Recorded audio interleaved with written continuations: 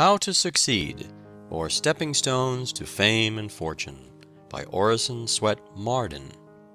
Chapter 8. The Conquest of Obstacles. Nature, when she adds difficulties, adds brains. Emerson. Exigencies create the necessary ability to meet and conquer them. Wendell Phillips. Many men owe the grandeur of their lives to their tremendous difficulties. Spurgeon. The rugged metal of the mind must burn before its surface shine. Byron. When a man looks through a tear in his own eye, that is a lens which opens reaches in the unknown and reveals orbs no telescope could do. Beecher. No man ever worked his way in a dead calm. John Neal. Kites rise against, not with, the wind. Then welcome each rebuff that turns earth's smoothness rough, each sting that bids nor sit nor stand, but go. Browning. What a fine profession ours would be if there were no gibbets, said one of two highwaymen who chanced to pass a gallows. Tut tut, ye blockhead, replied the other. Gibbets are the making of us, for if there were no gibbets, everyone would be a highwayman. Just so, with every art, trade, or pursuit.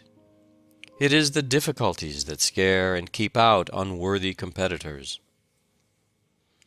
Life, says a philosopher, refuses to be so adjusted as to eliminate from it all strife and conflict and pain. There are 1,000 tasks that, in larger interests than ours, must be done, whether we want them or no. The world refuses to walk upon tiptoe so that we may be able to sleep. It gets up very early and stays up very late. And all the while there is the conflict of myriads of hammers and saws and axes with the stubborn material that in no other way can be made to serve its use and do its work for man. And then, too, these hammers and axes are not wielded without strain or pang, but swung by the millions of toilers who labor with their cries and groans and tears. Nay, our temple building, whether it be for God or man, exacts its bitter toll and fills life with cries and blows. The 1,000 rivalries of our daily business, the fierce animosities when we are beaten, the even fiercer exultation when we have beaten, the crashing blows of disaster, the piercing scream of defeat, these things we have not yet gotten rid of, nor in this life ever will. Why should we wish to get rid of them?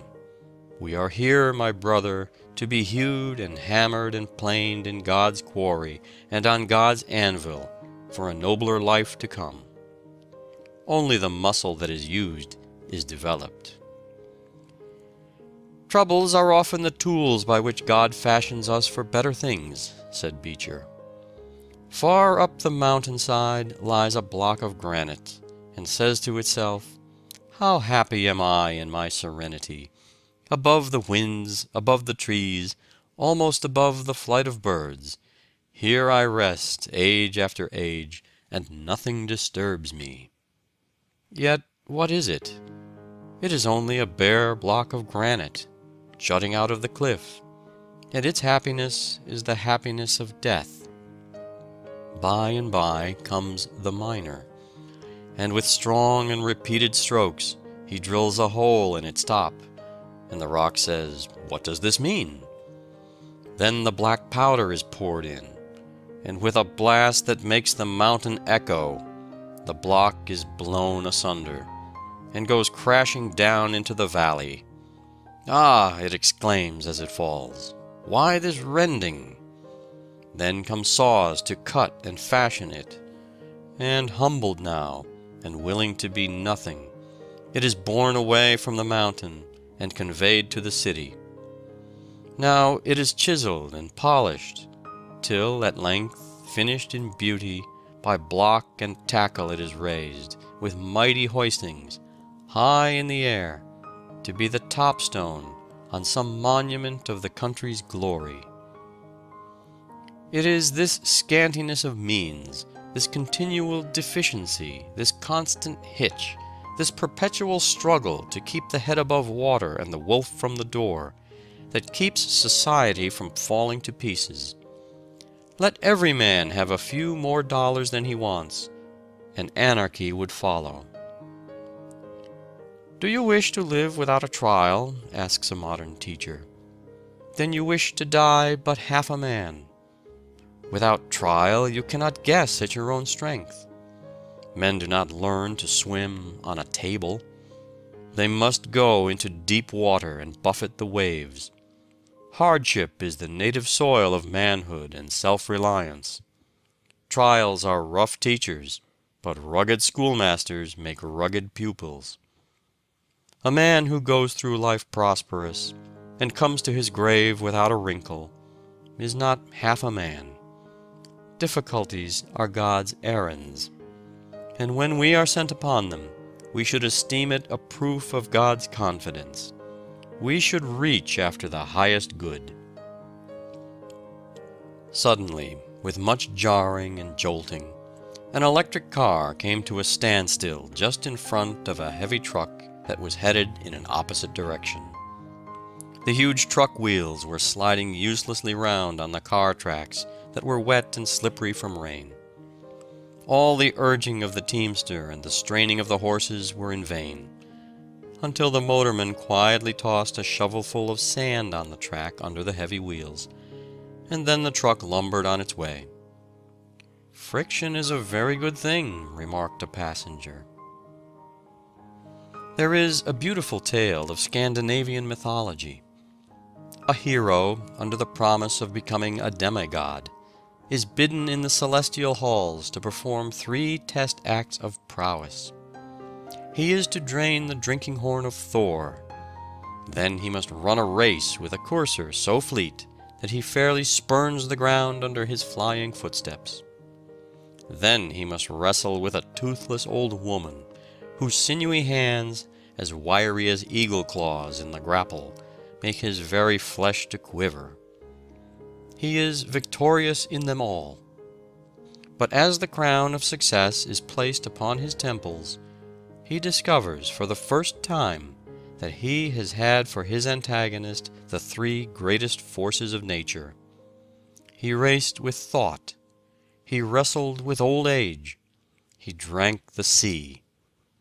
Nature, like the God of nature, wrestles with us as a friend, not an enemy, wanting us to gain the victory, and wrestles with us that we may understand and enjoy her best blessings.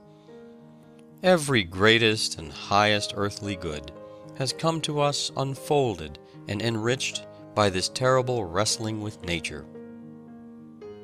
A curious society still exists in Paris, composed of dramatic authors who meet once a month and dine together. Their number has no fixed limit, only every member to be eligible must have been hissed.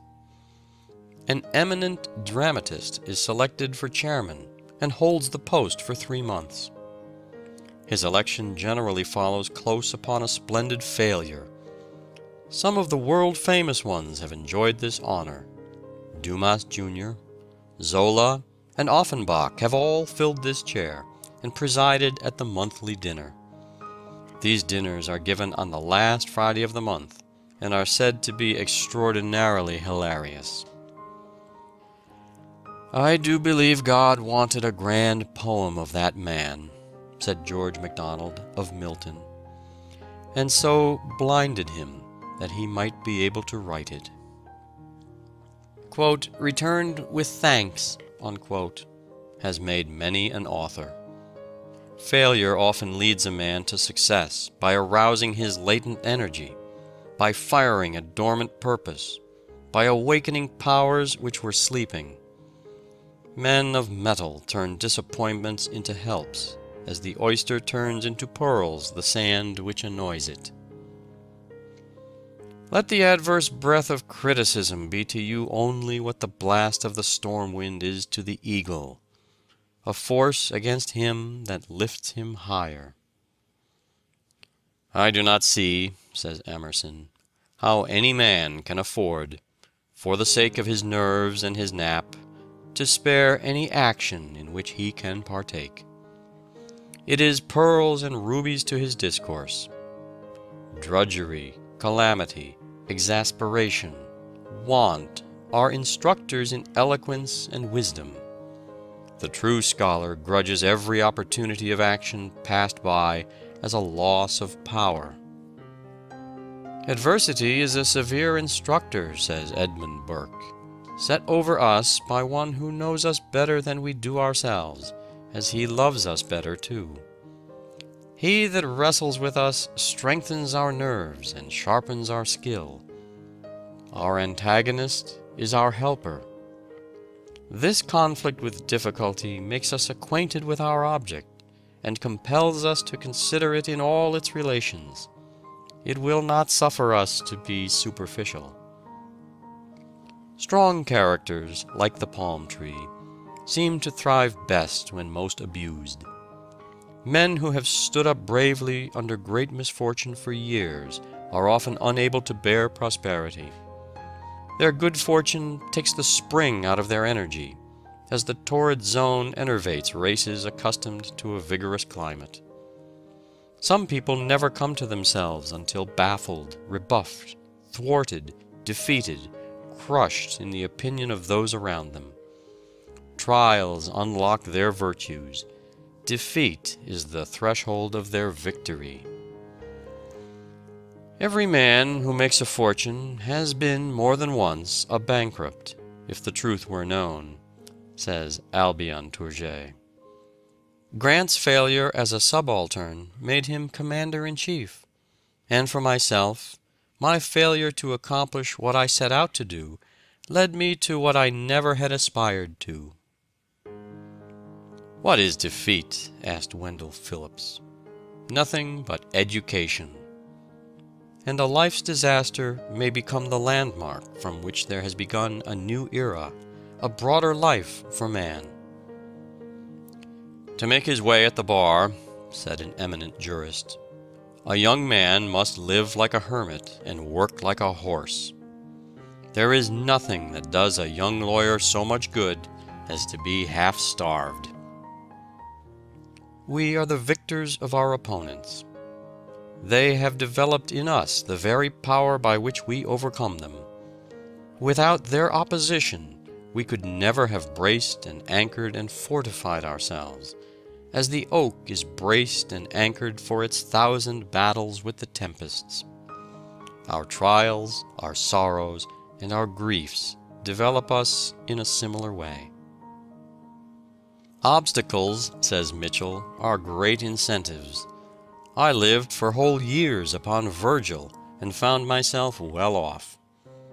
Poverty, Horace tells us, drove him to poetry.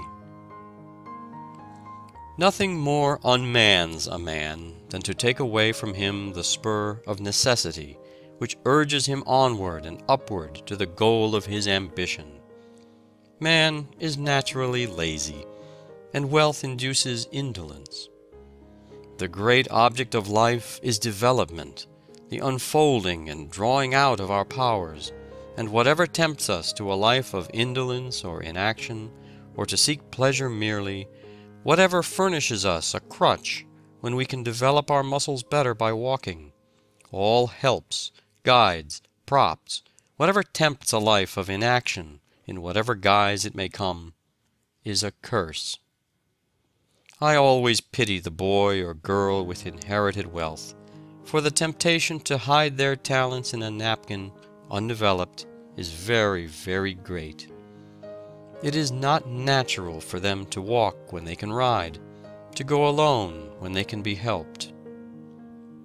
Quentin Matsys was a blacksmith at Antwerp. When in his 20th year, he wished to marry the daughter of a painter.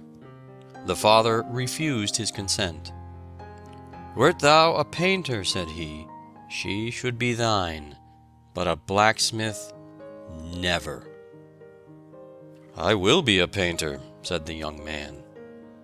He applied his new art with so much perseverance that in a short time he produced pictures which gave a promise of the highest excellence. He gained for his reward the fair hand for which he sighed, and rose ere long to a high rank in his profession. Take 2 acorns from the same tree, as nearly alike as possible. Plant one on a hill by itself, and the other in a dense forest, and watch them grow. The oak standing alone is exposed to every storm. Its roots reach out in every direction, clutching the rocks and piercing deep into the earth. Every rootlet lends itself to steady the growing giant, as if in anticipation of fierce conflict with the elements. Sometimes its upward growth seems checked for years, but all the while it has been expending its energy in pushing a root against a large rock to gain a firmer anchorage. Then it shoots proudly aloft again, prepared to defy the hurricane. The gales which sport so rudely with its wide branches find more than their match, and only serve still further to toughen the very minutest fiber from pith to bark. The acorn planted in the deep forest shoots up a weak, slender sapling. Shielded by its neighbors, it feels no need of spreading its roots far and wide for support. Take 2 boys, as nearly alike as possible. Place one in the country away from the hothouse culture and refinements of the city, with only the district school, the Sunday school, and a few books. Remove wealth and props of every kind, and if he has the right kind of material in him, he will thrive. Every obstacle overcome lends him strength for the next conflict. If he falls, he rises with more determination than before. Like a rubber ball, the harder the obstacle he meets, the higher he rebounds. Obstacles and opposition are but apparatus of the gymnasium in which the fibers of his manhood are developed. He compels respect and recognition from those who have ridiculed his poverty.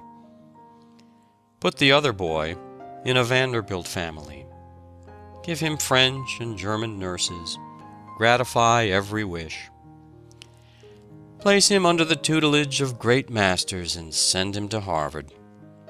Give him thousands a year for spending money, and let him travel extensively. The 2 meet. The city lad is ashamed of his country brother. The plain, threadbare clothes, hard hands, tawny face, and awkward manner of the country boy make sorry contrast with the genteel appearance of the other. The poor boy bemoans his hard lot, regrets that he has, quote, "no chance in life," unquote, and envies the city youth. He thinks that it is a cruel providence that places such a wide gulf between them. They meet again as men, but how changed! It is as easy to distinguish the sturdy, self-made man from the one who has been propped up all his life by wealth, position, and family influence, as it is for the shipbuilder to tell the difference between the plank from the rugged mountain oak and one from the sapling of the forest. If you think there is no difference, place each plank in the bottom of a ship and test them in a hurricane at sea. The athlete does not carry the gymnasium away with him, but he carries the skill and muscle which gave him his reputation. The lessons you learn at school will give you strength and skill in after life, and power just in proportion to the accuracy, the clearness of perception with which you learn your lessons. The school was your gymnasium. You do not carry away the Greek and Latin textbooks, the geometry and algebra into your occupations any more than the athlete carries the apparatus of the gymnasium. But you carry away the skill and the power if you have been painstaking, accurate, and faithful. It is in me, and it shall come out. And it did. For Richard Brinsley Sheridan became the most brilliant, eloquent, and amazing statesman of his day. Yet if his first efforts had been but moderately successful, he might have been content with mere mediocrity. It was his defeats that nerved him to strive for eminence and win it. But it took hard, persistent work in his case to secure it, just as it did in that of so many others. Byron was stung into a determination to go to the top by a scathing criticism of his first book, Hours of Idleness, published when he was but 19 years of age. Macaulay said, "There is scarce an instance in history of so sudden a rise to so dizzy an eminence as Byron reached. In a few years he stood by the side of such men as Scott, Southey, and Campbell. Many an orator like stuttering Jack Curran, or Orator Mum, as he was once called, has been spurred into eloquence by ridicule and abuse. Where the sky is gray and the climate unkindly, where the soil yields nothing save to the diligent hand, and life itself cannot be supported without incessant toil, man has reached his highest range of physical and intellectual development. The most beautiful and the strongest animals, as a rule, have come from the same narrow belt of latitude which has produced the heroes of the world. The most beautiful, as well as the strongest characters, are not developed in warm climates, where a man finds his bread ready-made on trees, and where exertion is a great effort, but rather in a trying climate and on a stubborn soil. It is no chance that returns to the Hindu ryot a penny, and to the American laborer $1 for his daily toil, that makes Mexico with her mineral wealth poor, and New England with its granite and ice rich. It is rugged necessity, it is the struggle to obtain, it is poverty, the priceless spur, that develops the stamina of manhood, and calls the race out of barbarism. Labor found the world a wilderness, and has made it a garden. The law of adaptation by which conditions affect an organism is simple and well known. It is that which calluses the palm of the oarsman, strengthens the waist of the wrestler, fits the back to its burden. It inexorably compels the organism to adapt itself to its conditions, to like them, and so to survive them. As soon as young eagles can fly, the old birds tumble them out, and tear the down and feathers from their nest. The rude and rough experience of the eaglet fits him to become the bold king of birds, fierce and expert in pursuing his prey. Benjamin Franklin ran away, and George Law was turned out of doors. Thrown upon their own resources, they early acquired the energy and skill to overcome difficulties. Boys who are bound out, crowded out, kicked out, usually turn out, while those who do not have these disadvantages frequently fail to come out. From an aimless, idle, and useless brain, emergencies often call out powers and virtues before unknown and unsuspected. How often we see a young man develop astounding ability and energy after the death of a parent or the loss of a fortune, or after some other calamity has knocked the props and crutches from under him. The prison has roused the slumbering fire in many a noble mind. Robinson Crusoe was written in prison. The Pilgrim's Progress appeared in Bedford Jail. The Life and Times of Baxter, Eliot's Monarchia of Man, and Penn's No Cross, No Crown were written by prisoners. Sir Walter Raleigh wrote the history of the world during his imprisonment of 13 years. Luther translated the Bible while confined in the castle of Wartburg. For 20 years Dante worked in exile, and even under sentence of death. His works were burned in public after his death, but genius will not burn.